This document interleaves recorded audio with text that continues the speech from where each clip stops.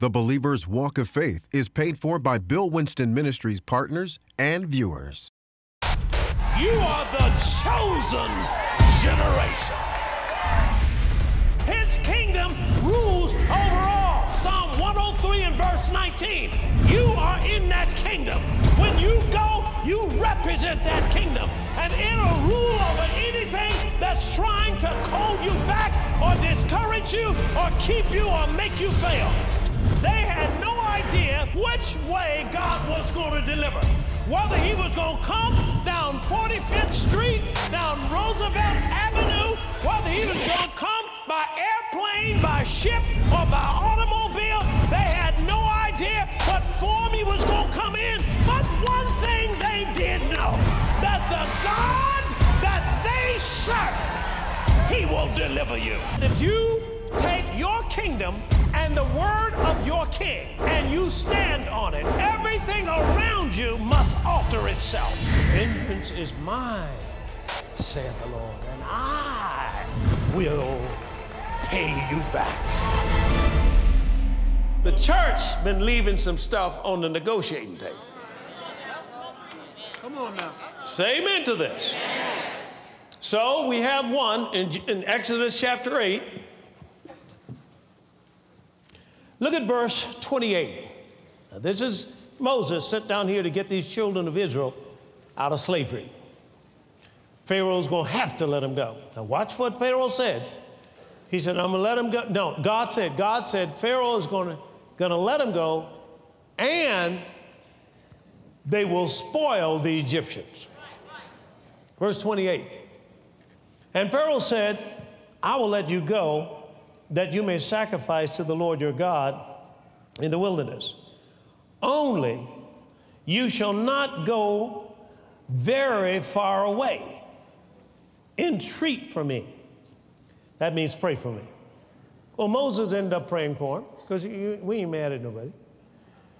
But notice how he negotiated. He said, now, listen, I'm going to let you go, but listen, don't go so far that I can't see you. Or whatever. Now, that's not the deal. And Moses has to turn this deal down. Now, I'm saying, well, let's look at another one. We looked at these last time, but I want to go further. He said here,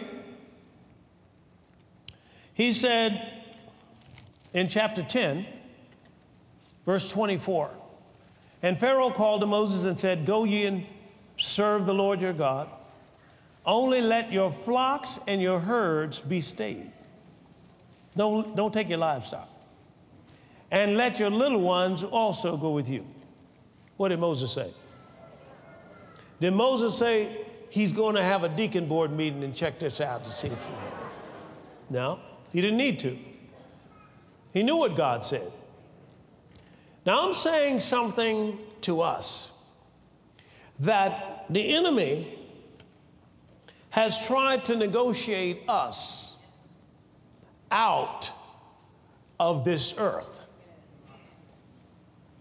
This earth doesn't belong to Satan or his family.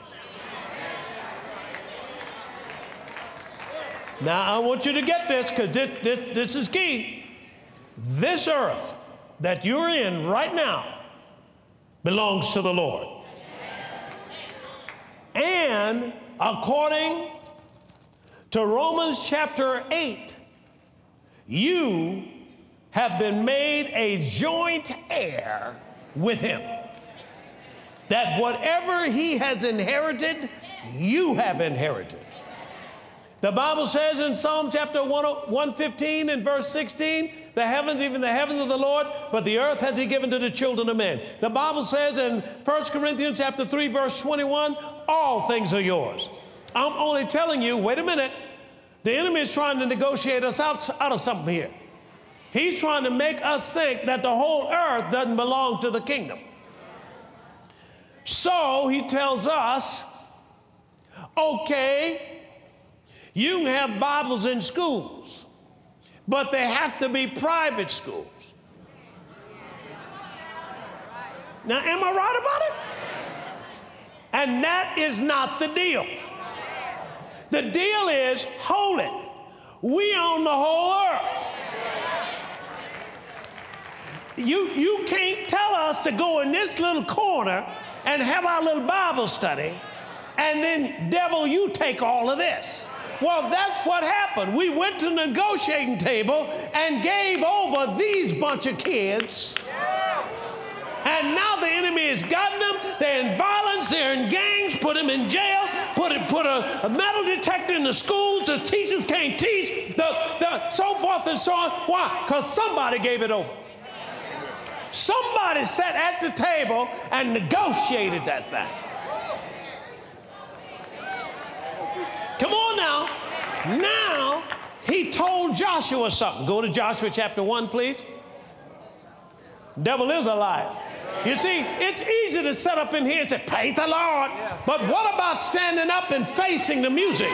Facing all this mess that's going on out here today. Wait a minute, knowing that nothing can touch you. Because when Moses thought Pharaoh could kill him, he ran. But when God showed him, hey, vengeance is mine. I will recompense. Can't nobody touch you unless I say so. Matter of fact, Pharaoh can't even think about touching you. As many times as Moses went down to Egypt and told and pointed his finger in Pharaoh's face, said, let my people go, Pharaoh not one time called the guys in, say arrest him, put him in jail, persecute him, whatever. Not one time did he touch him. Why? He couldn't even think like that. God can control a heathen's thoughts. And he has made it so in his word. He said, I'm Lord over the heathen. Say amen to that. God is in all kinds of systems. I remember one person in this ministry. They were going to buy a car, and they went down there to buy the car, and once they got down there, sat down, they picked out the car, the guy looked at it, because they'd been hearing faith teaching, looked at it, and saw their credit was so bad, he said, look, we can't do anything for you right now. And the Spirit of God said to the guy, get up, get your wife, go and march on the car 7 times.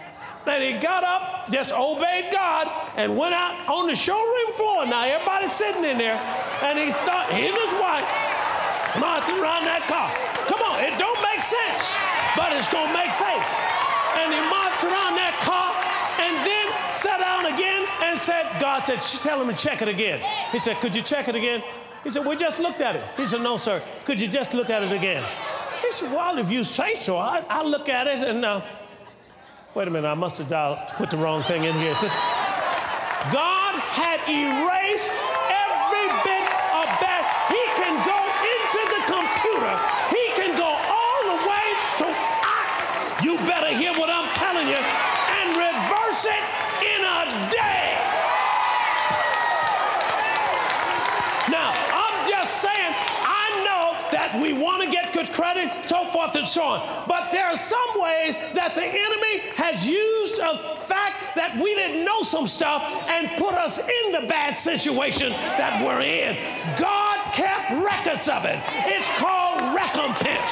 He's going to reverse what the devil did and make him pay you for every time you've been humiliated.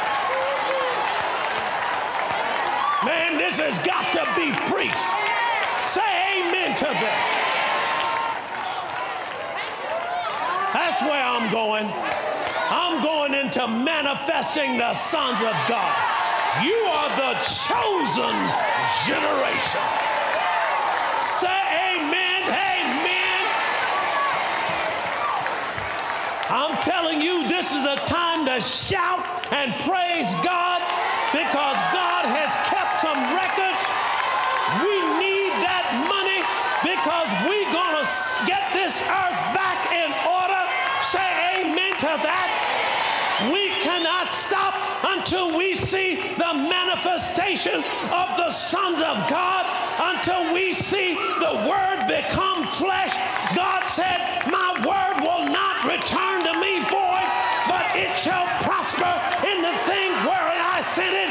So that means where he said the wealth of the wicked is laid up for the just, Jesus is not going to be around here until that scripture manifested where he said in Proverbs chapter 11 and verse 31 that God will recompense us in this earth. That means every damage, everything that the enemy has humiliated you in, stolen from you, absconded from you, scammed from you, cheated you out of, it's got to come back.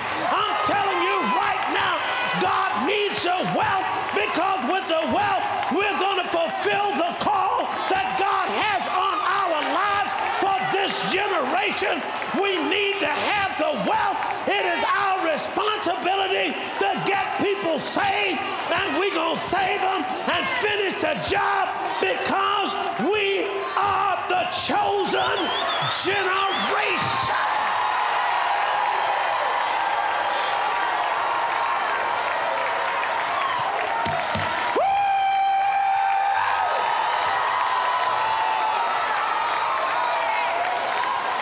We're it, saints of God, and favor is powerful.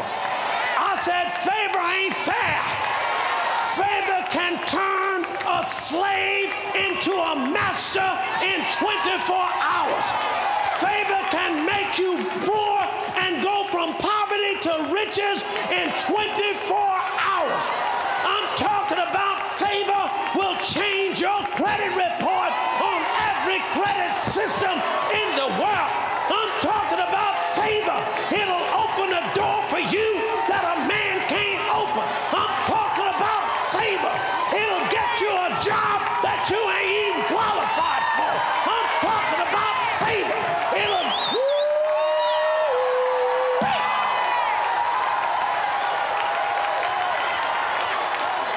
Two places and we're done. Let's go sit down. Let's go to Joshua chapter 13. Joshua chapter 13. I can feel some faith in here now. I told you Joshua chapter 1, I forgot to read you that. He said, be of good courage. He said, as I was with Moses, I will be with you. Pharaoh couldn't touch Moses, couldn't even say nothing mean to him. That's the way God's going to be with you. Isn't this powerful stuff? Look at Joshua chapter 13, verse 1. Now Joshua was old and stricken in years, and the Lord said unto him, thou art old and stricken in years. But watch this. And there remaineth yet very much land to be possessed. Folks, I know the body of Christ has been here for a while, but there remaineth quite a bit of land that we're going to have to possess. Say amen to that. Let's go over to Luke chapter 18 and we're done. Folks, it doesn't require centuries to do what we're going to do, because we're going to override time. The vengeance of God covers every kind of attack against you and your family. You have just become impervious. Impervious. That means incapable of becoming injured or impaired. You have just become impervious. You see, the justice system of the world is the one of the main targets of demonic abuse, the justice system, and we're coming up against it now. Verse 1, and he spake a parable unto them to this end. This is Jesus talking to his disciples and to the people who listened. That men ought to always pray and not to faint. And I've used this before, and I've taught it on prayer, but let's go further. Saying, there is a city in a city, a judge, which feared not God, neither regarded a man. And there was a widow in that city, And she came unto him saying, avenge me of my adversary. I understand she's come before a wicked judge, and there are some wicked judges. I understand there's some good judges, but there are some judges that are being used by the enemy. Verse 4. And he would not for a while, but afterward he said within himself, though I fear not God, nor regard man, yet because this widow troubleth me, I will avenge her, lest by her continual coming she weary me. And the Lord said, hear what the unjust judge said. And shall not God avenge his own elect, which cry day and night unto him, though he bear long with them? I tell you that he will avenge them when? Speedily. You see, there was an unjust judge. And this particular judge was not a good judge, not an honest judge, not a judge to judge righteously. But this woman knew her rights. And she said, wait a minute, something gonna have to give here. And she said, avenge me of mine adversary. Now understand, she's calling for justice. And I want you to see something here, that when you say avenge, God not only hears stop the attack, stop the harassment, and stop afflicting and humiliating my people, but God hears this. He's gonna make somebody pay the damages for what was done. Say amen to that. Now, we're going to talk about that some next time. But I'm here to tell you, you got something coming in.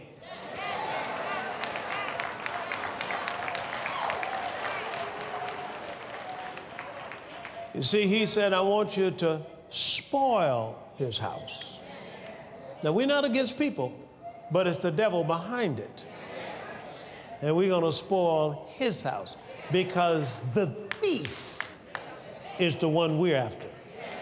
I got to turn to this. Come on over to Proverbs chapter 6. Let's just go out there. Proverbs chapter 6. Oh, yeah. I said, oh, yeah. He says this, verse 30. Men do not despise a thief if he steals to satisfy his soul when he's hungry. But if he be found, he shall restore how much? Sevenfold. And he shall give what? All.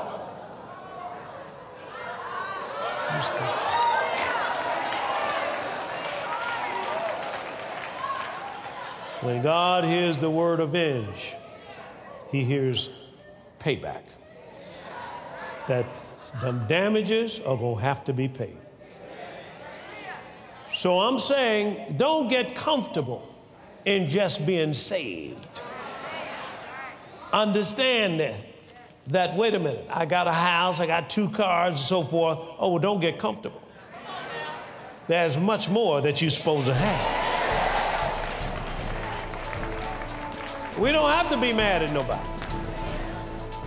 We don't have to say, I'm going to get you at 3 o'clock. Do this process.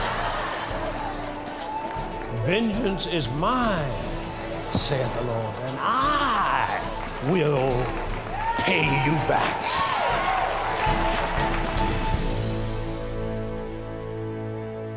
Now, I trust that you were blessed by today's teaching. Now, this series is entitled Your Day of Justice. It's volume 3. Now, this is the teaching that I did several years ago, but it's very, very relevant, very timely for what's going on today.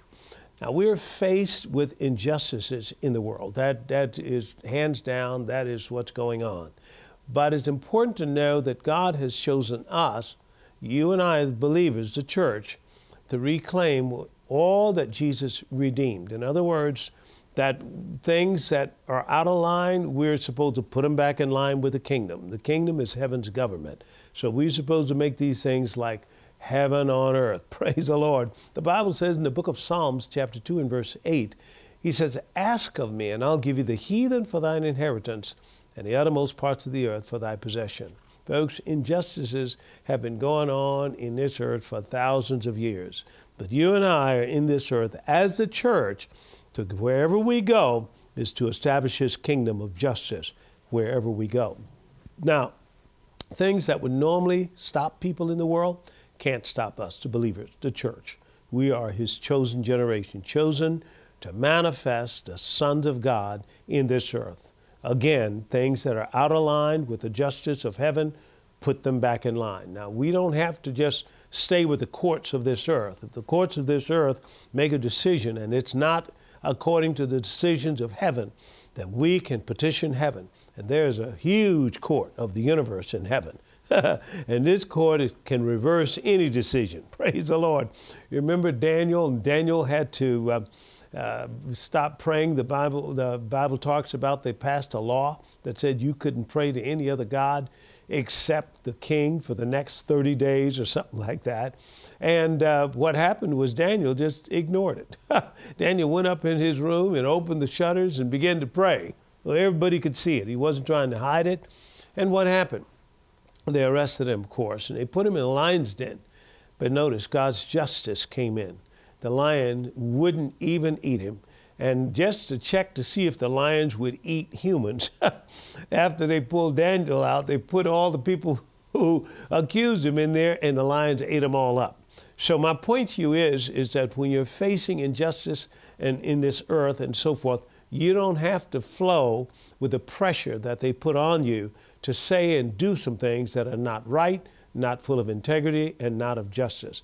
Because when you go into the lion's den, if you go, the lions cannot bite you. Or if you get thrown into the furnace of fire, the fire will not burn you. Why? Because of God's vengeance. It comes with his protection.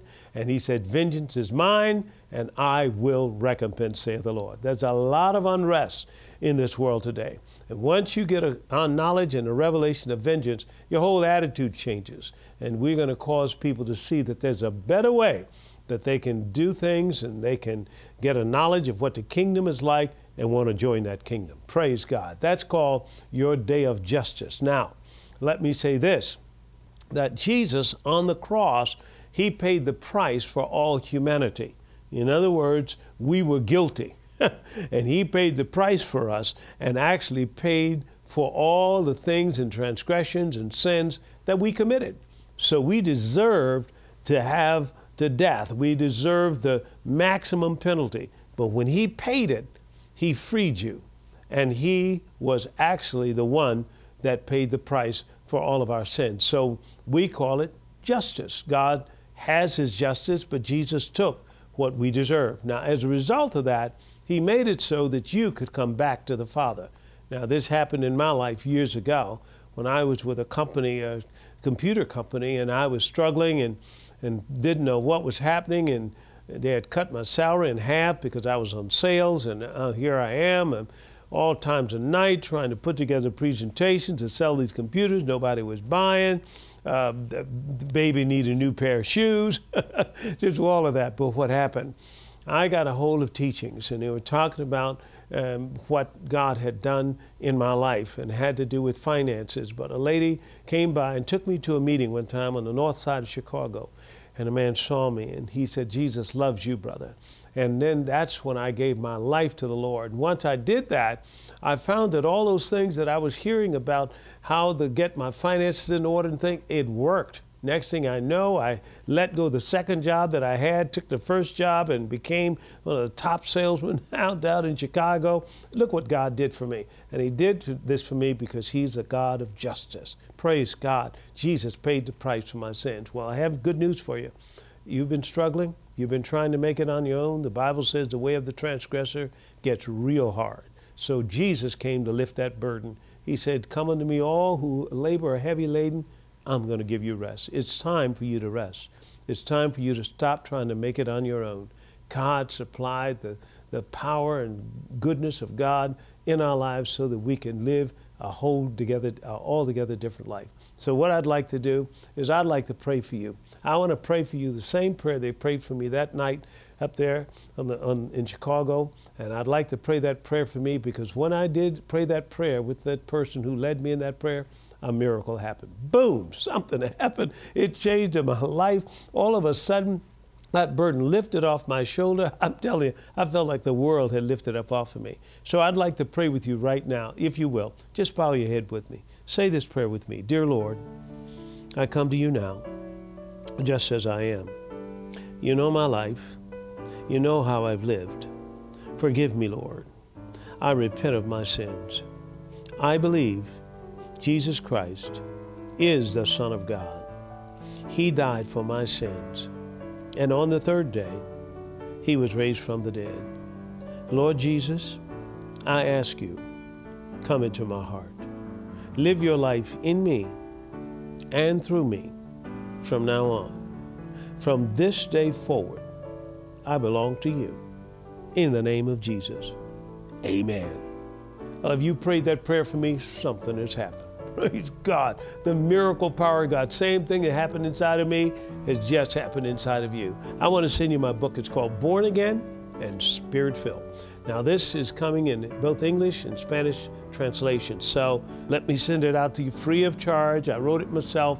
It's just with you in mind. Now, it tells you about the next steps that you should have now that you have become a part of the family of Almighty God.